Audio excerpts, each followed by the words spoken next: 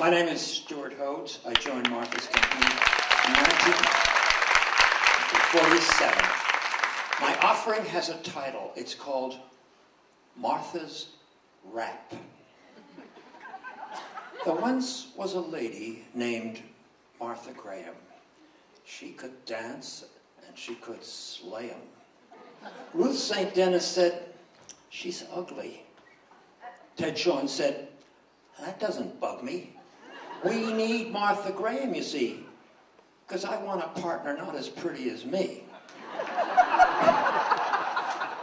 So Martha danced her heart's desire, and soon she set the world on fire. In Rite of Spring, she wowed 'em all at Radio City Music Hall. But Martha wanted her own dance troupe, got a passel of gals, began her group. A guy named Eric, another named Merce, expanded the whole dance universe. She made a dance, her Rhodiad. Critics wondered why she had. She made a solo, Imagined Wing, and a cute piece called Appalachian Spring. Critics screamed, desist and cease, as Martha became the dance high priestess. Lincoln Kirstein was horrified. Saw a contraction and darn near died. Said, Martha's too brainy and oversexed, and even worse, her feet are flexed. The folks in London said, I say. Jerusalem said, shalom. Oy vey. Tossed her roses in Japan.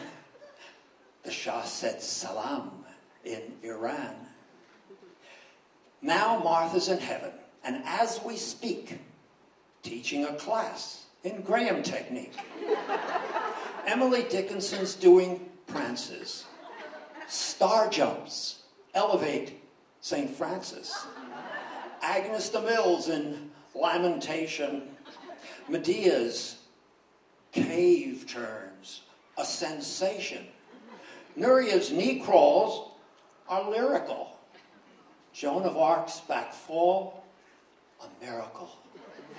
Clytemnestra's found redemption. Lucifer's out of detention. All the angels are diverted. Even Balanchine converted.